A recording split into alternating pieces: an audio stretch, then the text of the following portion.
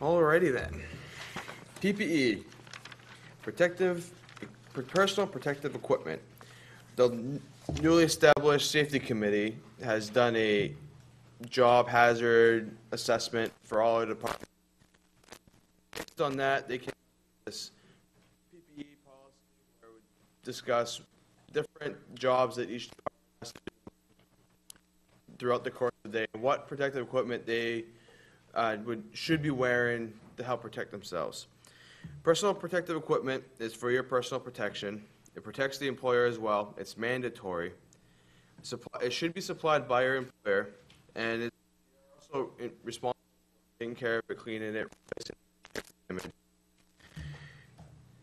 PPE prevents injuries that can lead to pain, loss of wages, permanent bodily damage, disability, death, loss of time for your employee, interrupts your family life, and expense for all. So here's the breakdown of some of the different departments that during the assessment came up with some of the things. Buildings and grounds just gives you a list of the things. If they're using power tools, the hazards of something to get in the eye, hearing, something with the hearing, loss of hearing. So the PPE that has been given to them to wear, for in that case, would be safety glasses, some hearing protection, a dust mask that, for any dust particles that may be flying around, and some gloves. As you can see, there's a bunch of other different things, like lifting, try to prevent back injuries, lift with two people. The transfer station also, during their assessment, at all times wearing steel-toe shoes for prevention of foot injuries, to wear leather gloves for, when you're working around with the glass to prevent cuts.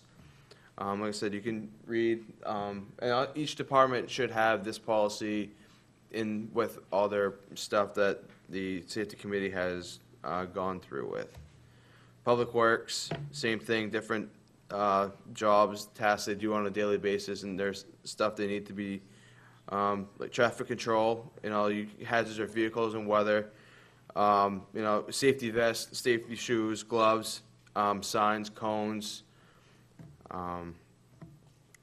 Public safety has the same thing, has their different things, in the case of fighting fires, we have our SCBA turnout gear, boots, helmets for protection.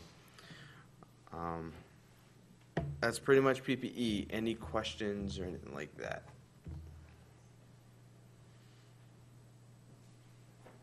No? Okay. Okay.